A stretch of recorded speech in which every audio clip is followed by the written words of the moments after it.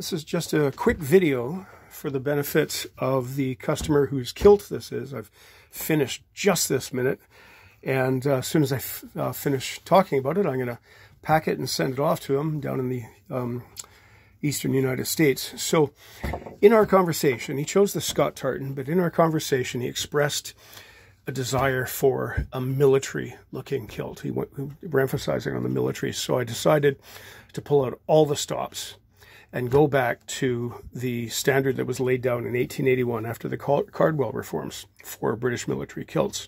So to that end, we have many narrow pleats, very narrow, and our recently made replicas of the original style buckles that were introduced, I believe, around 1881, possibly before then.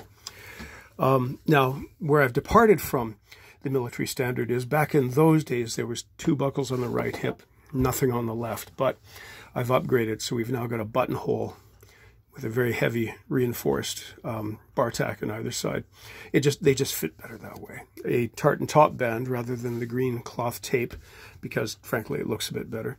But because we have the many narrow pleats, the aprons are a bit longer compared to the section of the pleats, but that is absolutely in the spirit of the time. We see that in military kilts made until, I'm going to say, the 60s or so, that conformed to that standard. So the straps, hand-cut leather straps. I didn't have time to ask him if he wanted to choose between brown or black. The original color was this very dark brown, which the soldiers would then polish black. But yeah, so we've got black straps.